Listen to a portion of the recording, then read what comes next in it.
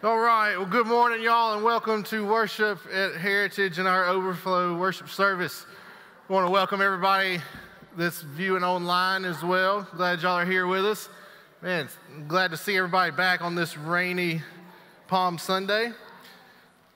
I just want to remind you while we're in the building, make sure that you have your mask on at all times while you're inside. A couple more announcements. We're in need of volunteers right now for ushers, scripture reader, and audio visual. So if anybody is interested in helping with that, you can give Bernice a call in the church office. This week there will not be a Wednesday evening table service, but we will have a special Maundy Thursday drive-in service, and we'll have communion on Maundy Thursday out back under the portico and the drive-in space back there. And Scott's Wednesday evening Bible study group will meet like regular on Zoom. Also for Good Friday, we're going to have a virtual service that's going to be posted on Facebook at 9 a.m. Friday morning. So you can view that service at any point throughout the day. And that's also a communion service. And then Easter morning, y'all, here's a big one. We're going to have a 6 o'clock sunrise service. So out back like we usually do, 6 o'clock. And so bring your chair and come join us for that at 6. Scott will be preaching that. And then at 10 o'clock, we're going to have our sanctuary service over there in the sanctuary. And then also at 10 o'clock, this overflow service will meet outside in the grassy area. So it's going to be really, we're going to go ahead and claim that it's going to be a pretty day outside, because every other day that we've tried to do something like today, outside it pours down rain. But Easter Sunday, it's coming, and we're going to have it outside, hopefully. And then the following Sunday, April 11th, is when Sunday school classes return to Heritage. So Sunday schools, if you're in a Sunday school class, or if now's a great time to join one if you're not in one, we will be back in the building on the 11th, Sunday school at 9 o'clock. So if you need any information on Sunday school classes, or if you are in a class, ask your teachers and make sure that you're going to be back. One other quick announcement. We have today, Palm Sunday, so we're going to have the children process in here in a few minutes, and they're going to be waving their palm branches and having fun. They're doing that in the sanctuary here in just a minute. So as you see the kids, remember that we're also having an Easter egg hunt after church. And it's a monsoon outside right now, so we're not going to be going outside in the rain. And so we need your help in here. If you would, once the service is over, we need help clearing these chairs out. So if some of y'all can stick around and just stack the chairs. And we need to roll some of them up to the narthex, because there's tables set up there for the picnic that was supposed to be outside. And we'll roll some chairs up there for people to sit in for the Easter egg hunt. And then in here, they're going to be actually hunting eggs in here. So if we can clear the chairs out in here, help move us some up there, we'd really appreciate it. And I'll remind you whenever we close out, because I know we're 30, 40 minutes from doing that. So. Would y'all please bow your heads and join me as we pray together as a church. Father God, we thank you for this time that we are able to come together and worship. We thank you for what Palm Sunday means to us as Christians, and we know that you willingly chose to go to Jerusalem where you would face your death. God, help us remember that during this Palm Sunday, through all of the children's stuff going on today. Remind us that you chose to go before us. You chose to go before us knowing what awaited you on the cross, and we thank you for that. God, be with us as we continue to worship today. I pray for Scott as he has the message prepared today that you've put on his heart. We just pray that your Holy Spirit would reign here in our time together. It's in Jesus' name we pray. Amen. And now, if you would, on the screen, we should have the Apostles' Creed. And the Apostles' Creed is just what we believe. And for generations, the church has come together and said this. And so let's join with millions of other Christians in saying what we believe today. I believe in God the Father Almighty, maker of heaven and earth, and in Jesus Christ, his only Son, our Lord, who was conceived by the Holy Spirit, born of the Virgin Mary, suffered under Pontius Pilate, was crucified, dead, and buried. The third day he rose from the dead. He ascended into heaven and sitteth at the right hand of God the Father Almighty. From thence he shall come to judge the quick and the dead. I believe in the Holy Spirit, the holy Catholic Church, the communion of saints, the forgiveness of sins, the resurrection of the body, and the life everlasting. Amen. I'm going to go ahead and invite Mike Davis up to come read our scripture this morning.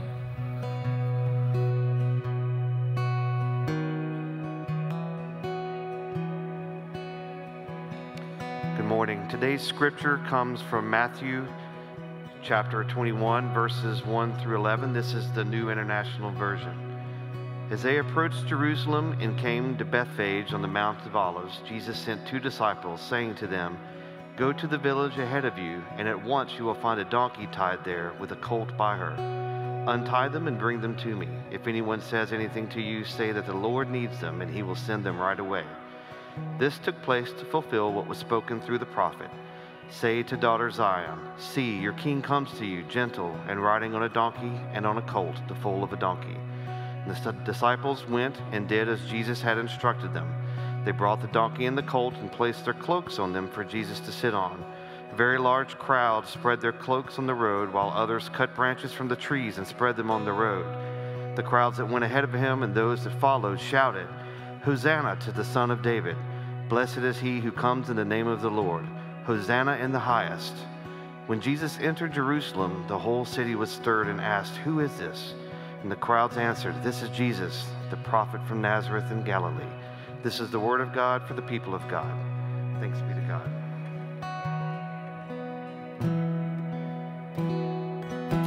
And why don't we go ahead and invite y'all to stand with us.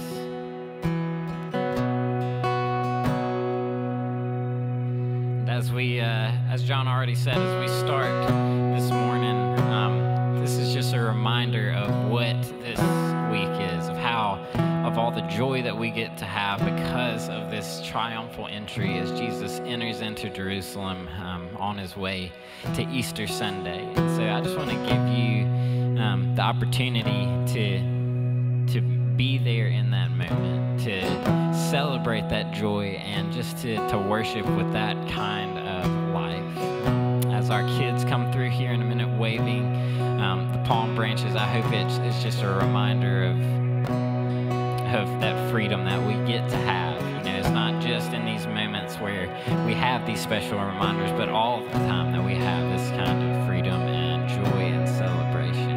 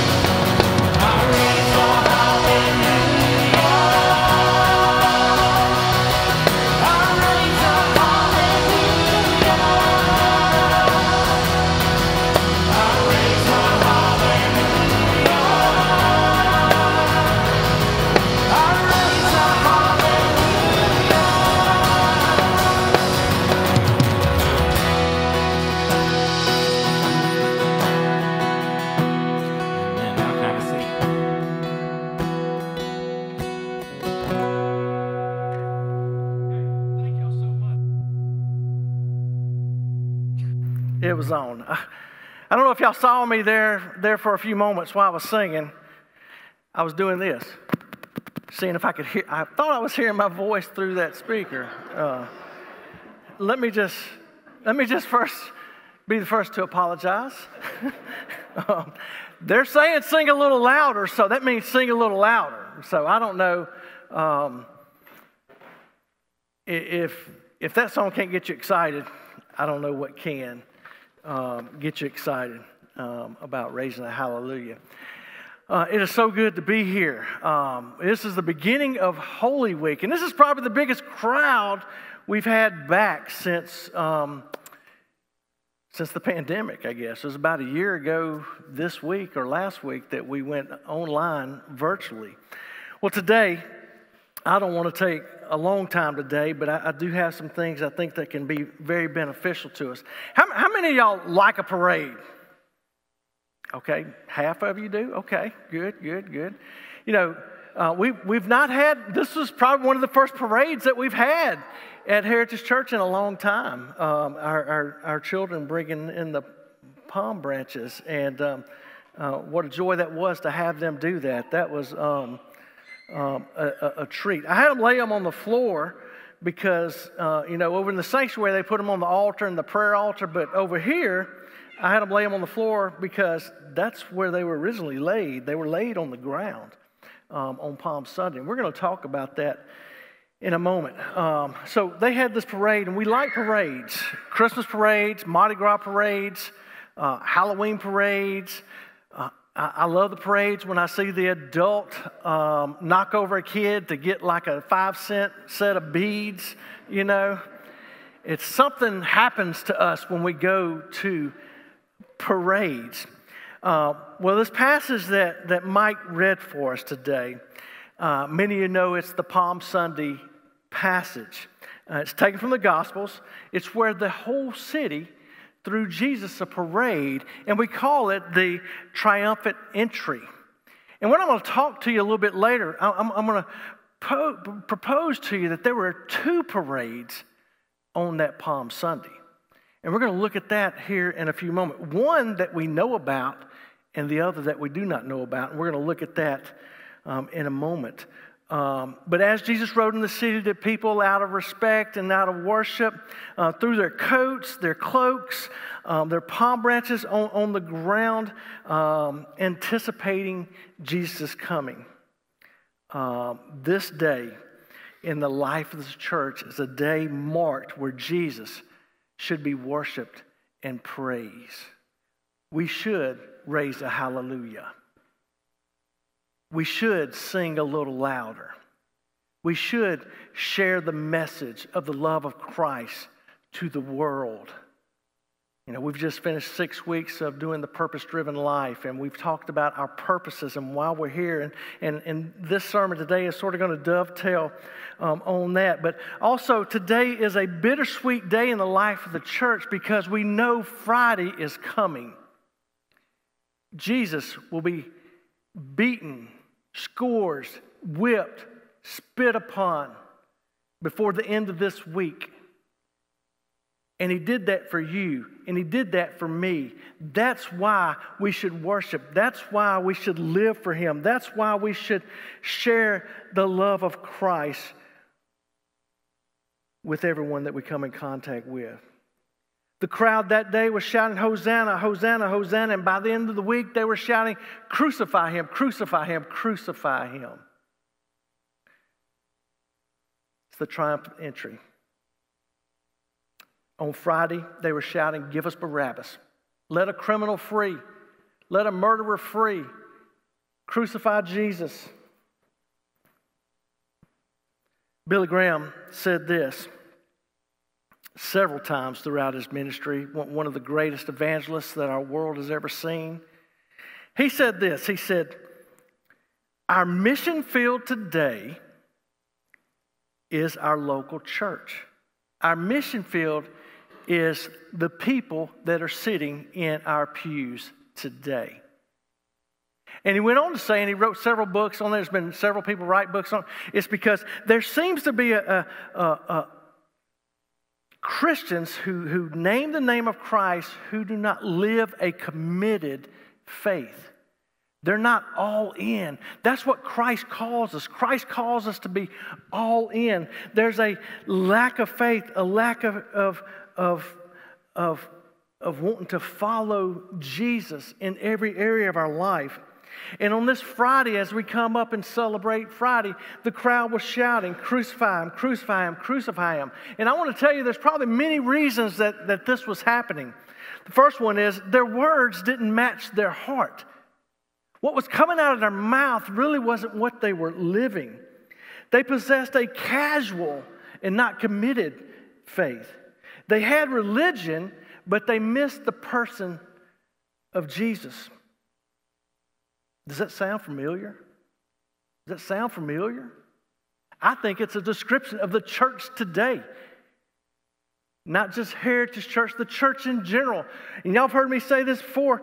You know, a lot of times we like to blame our culture for what's going on in society. And I'm just the opposite. I blame the church for what's going on in society because we refuse to live a committed faith when we leave these four walls.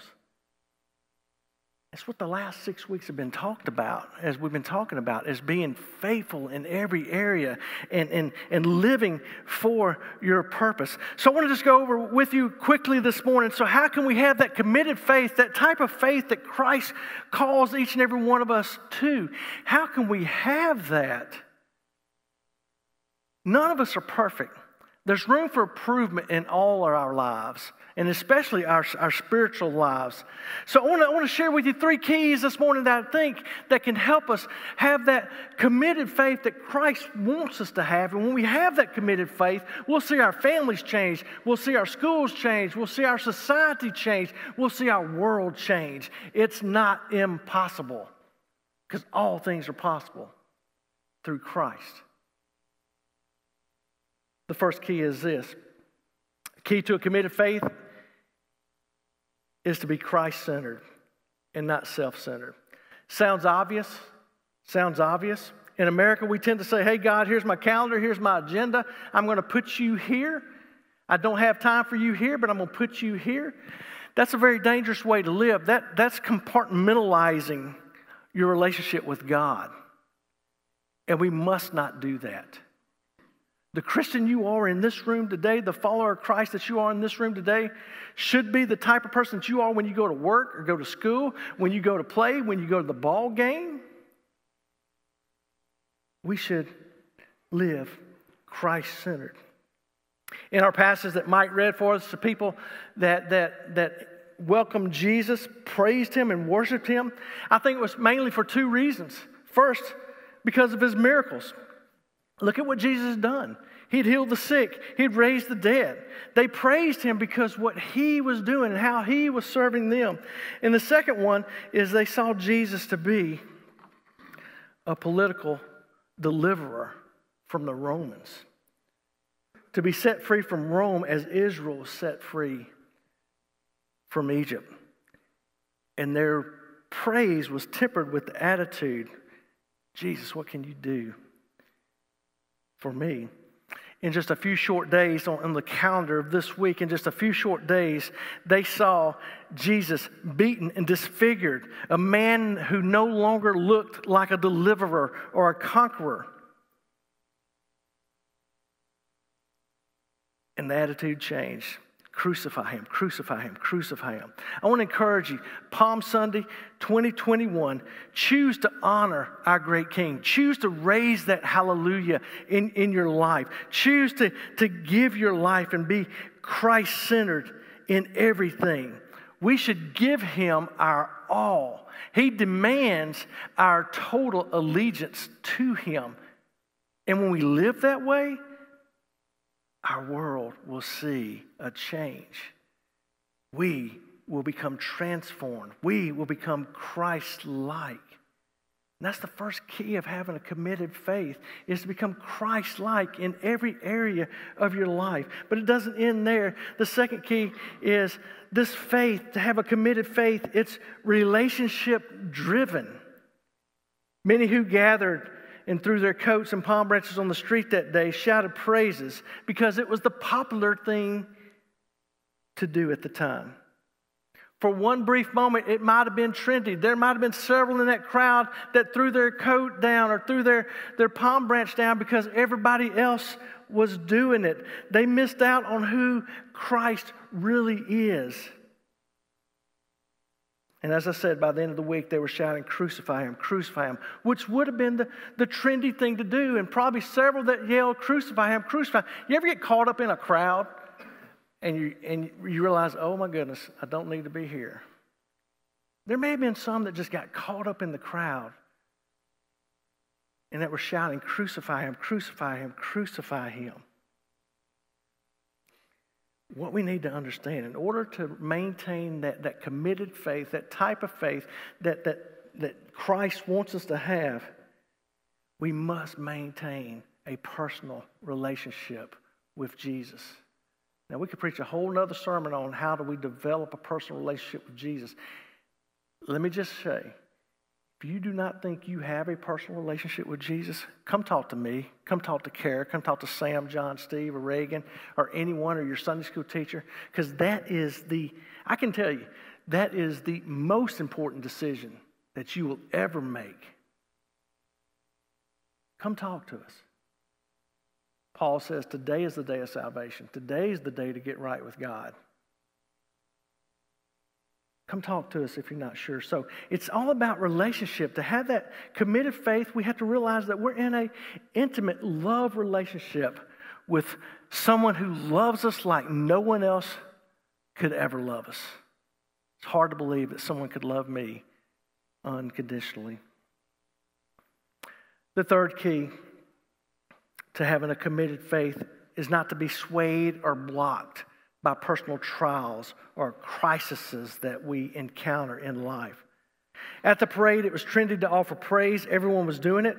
To speak out in support of Jesus was a risky thing to do, and it was probably life-threatening at the time. Many of us come to Christ expecting everything to go good in our lives. That is not what Scripture says. Maybe some bad things have happened to us. Maybe when the bottom drops out. We often ask God why. And we say, why is this happening? Why must this happen this way?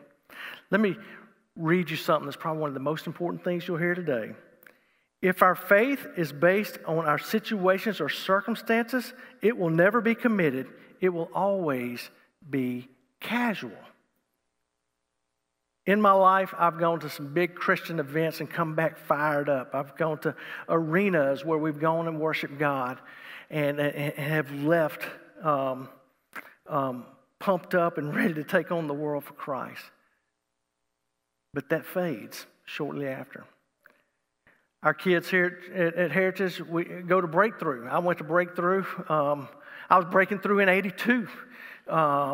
That's sort of a joke. Some of y'all still laugh. I'm glad y'all still laughing at that joke. But our kids go to Breakthrough.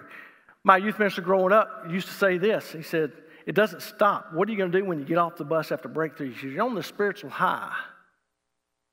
And you talk about living for Jesus, being all that you can, for doing all that you can for Christ at this retreat. And he would always share with us, hey, when you get back home, it gets tough when you step off that bus. How many of us have been to things like that where we've experienced God like we've never ever experienced Him, and we get back and we step off that bus and we go back to living the way that we live? Or when bad things happen, we go back to living the way we live. A committed faith takes the good and the bad, knowing that all we were ever promised is that in the midst of the good and bad that we may experience, Jesus will never leave us, never forsake us. He will always stand with us. That's encouraging, because what usually happens is we leave Jesus or we leave God when things get difficult. We must get to a place where we know what God is doing and we're exactly where He wants us to be, and we must trust Him with our pressures, with our trials, with our difficulties. And when that comes, something beautiful happens. Jesus is there to minister to us, to carry us through. There have been things that I've gone through in my life, and there's been things that you have gone through in your life that were difficult, where you almost felt like that Jesus scooped you up and carried you. He is with us. A committed faith takes the good and the bad and realizes that God is always with us. Question for you this morning, is your faith committed or is it casual? As we approach this week where we talk about all that Christ did for us, all that he suffered for us, where our sins, our past, present, and future sins, were the nails that hung Jesus on the cross, doesn't Jesus deserve a second look? Doesn't he deserve for us to be committed? Doesn't he deserve total control of our life? I think the problem is some of us are at the wrong parade. In their book, The Last Week, What the Gospels Really Teach About Jesus' Last Days in Jerusalem, New Testament scholars Marcus Borg and John Crossan argued that two processions entered Jerusalem on that first Palm Sunday, and that Jesus' entry was not the only triumphant entry. History records and reports, you see every year the Roman governor, and you can go ahead and put that other picture up if it'll show you. History records that the Roman governor, who at this time was Pontius Pilate, he did not live in Jerusalem. He would come to Jerusalem from his palace on the coast in Caesarea, and he wanted to be present for Passover. It's a Jewish festival. Jerusalem population was about 50,000. It swelled to about 3 to 4 times that during Passover.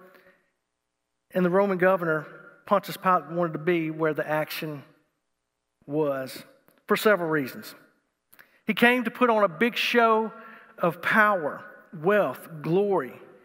He came mainly to make sure the Jews would not start making any trouble. That's why he came to Jerusalem, to remind the Jews that Rome was in charge. Here's what they say, a description that we gather from history about Pontius Pilate's imperial possession. It was a visual show of imperial power. Cavalry on horses, foot soldiers, leather, armor, helmets, weapons, banners, golden eagles mounted on poles, sun glistening off the metal and gold, sounds of marching feet, the creaking of leather, the creaking of bridles, the beating of drums, the swirling of dust, the silent onlookers, some curious, some in awe, some resentful. This is the background of which we get our Palm Story Sunday parade of Jesus. As Pilate clanged and crashed his way into Jerusalem from the west, Jesus approached from the east, and his parade was much, much more different. This is what they write about Jesus' parade. He came on a barred donkey, not an imperial stallion. He came surrounded by a pretty ragtag bunch of disciples, a tax collector, fishermen, farmers. He came followed by crowds of people who he had touched and healed by the Son of God. He came followed by men whose eyes were made to see, women who had been healed after years, a woman who had been healed after years of bleeding, the lame who'd found their way to walk again, the dead who'd been brought back to life again. He came surrounded by the shouts of Hosanna, which means save us. There's a big difference. Jesus' parade was a sign of humbleness and meekness. Jesus came as the king of a strange type of kingdom where the first would be last, where the meek are powerful, where the meek shall inherit the earth, and where the kingdom of God belongs to the peacekeepers. He came to a kingdom who calls us to be committed followers and have a committed faith. So here's the thing. You can join this procession too. It's not a procession of military might. We know where Jesus' parade is heading. It's heading straight into Holy Week, straight into the eye of the storm, straight towards the cross. It's not a fun parade, but it's a self-sacrifice of love. That Paul, who wrote the Philippians, wrote this, that Jesus emptied himself. And that's what he did for us. We don't gather here this morning to go away feeling a warm fuzzy as we worship, as we sing. We gather to learn and reflect on how important it is to have a committed faith.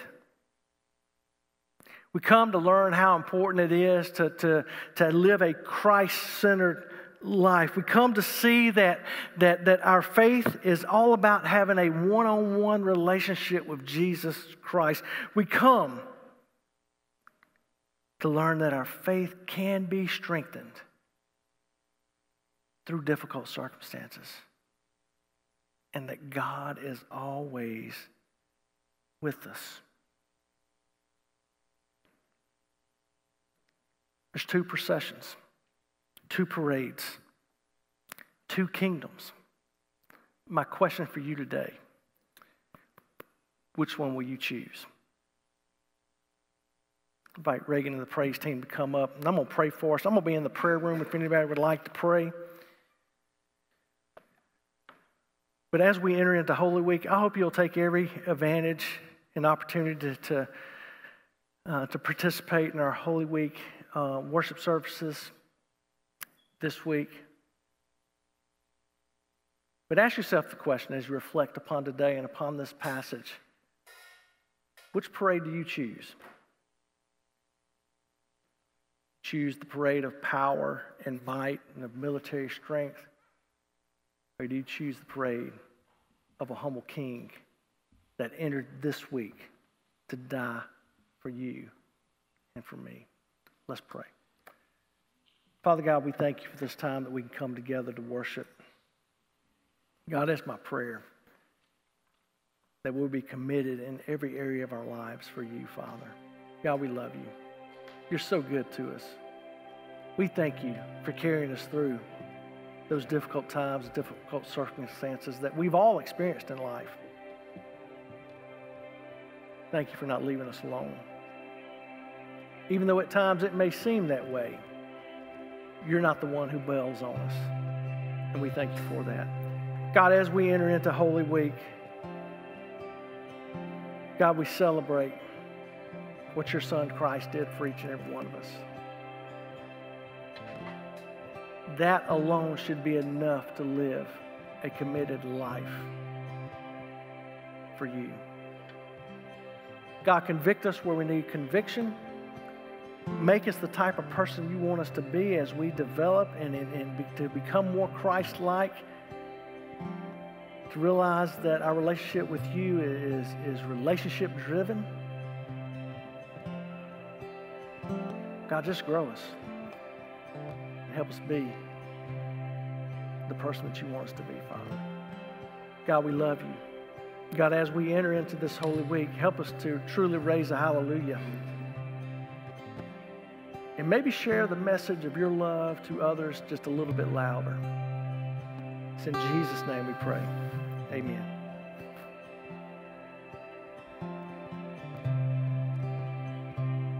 I invite our ushers to come forward to take our offering at this time.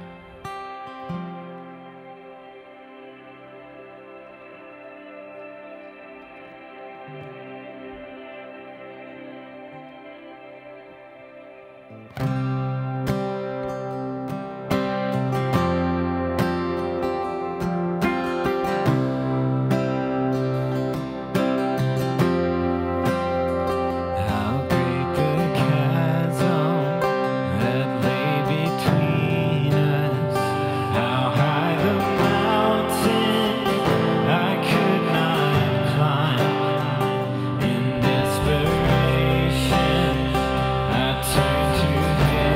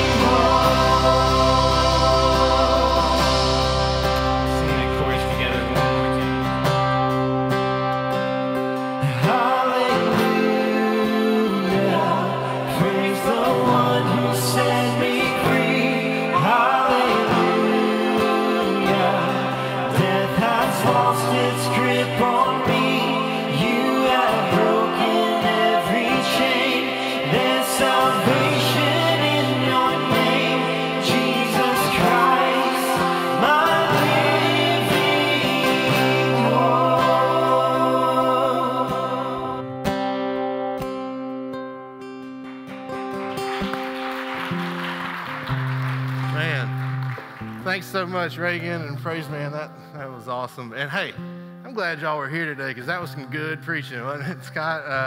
That parallel between Pilate and coming in on a white stallion and bringing his power and victory versus Jesus riding in on a donkey or a colt.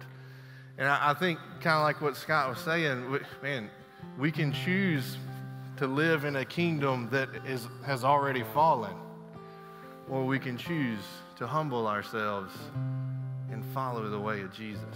And so I'd encourage you to reflect on that today. I've actually never heard about Pilate's entry like that. And so I appreciate Scott for finding that and sharing that with us. But y'all think about that as we go this week. Which parade are you going to join? And so as we do that, let's prepare our hearts for what's happening next week. What's happening next week, the resurrection and Easter.